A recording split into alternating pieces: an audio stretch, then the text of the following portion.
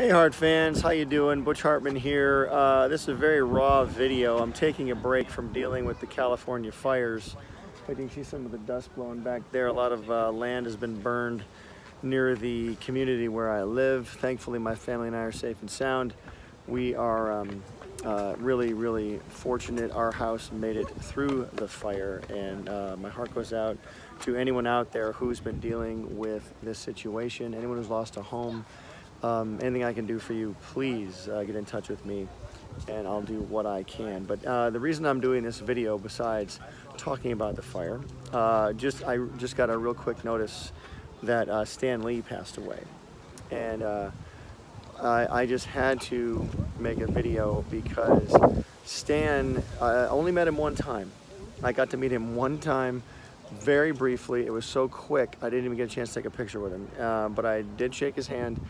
In fact, the hand I'm holding my camera with right now shook Stan Lee's hand. So, but he was such an inspiration to me and really changed my life. And I grew up looking at all of his creations, Spider-Man, the Hulk, Captain America, Iron Man, Thor, the Submariner, Fantastic Four, the list goes on.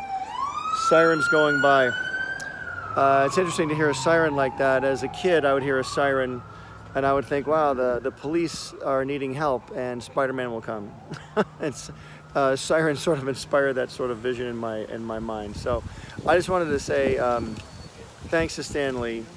You will be missed, not just by me, of course, but by millions and millions of fans around the world. You were the Walt Disney of comic books.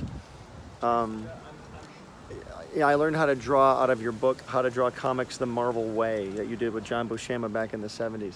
I worked at Marvel Productions. It was my first job in the animation industry.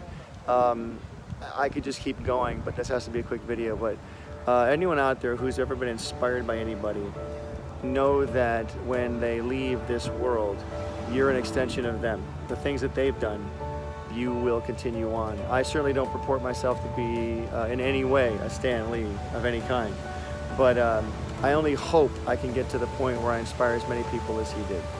So rest in peace, Stan the Man. Excelsior. You know, I guess one person can make a difference. Enough said.